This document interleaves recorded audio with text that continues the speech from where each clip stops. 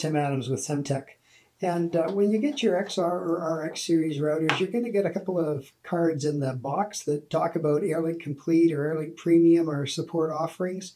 And there's a link on there for creating your AirLink Management Service account to put the routers in.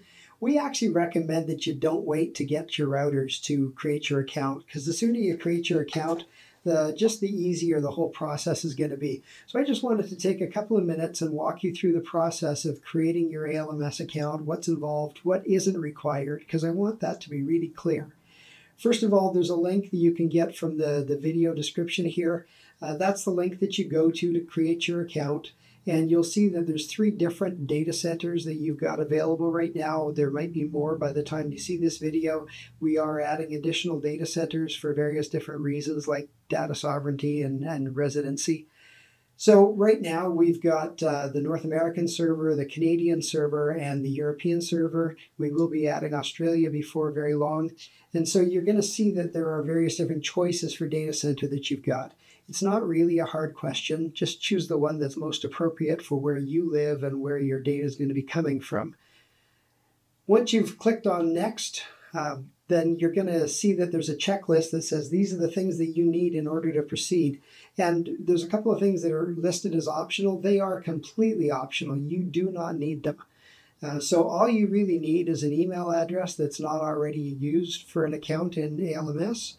And you need to be able to confirm your data residency. So what you're going to do is you're going to fill in the form there and click Continue. And the account is not yet set up when you do that. What's going to happen after that is you're going to look at your inbox and you're going to get an email invitation to complete your account setup and verify your user password and your email address.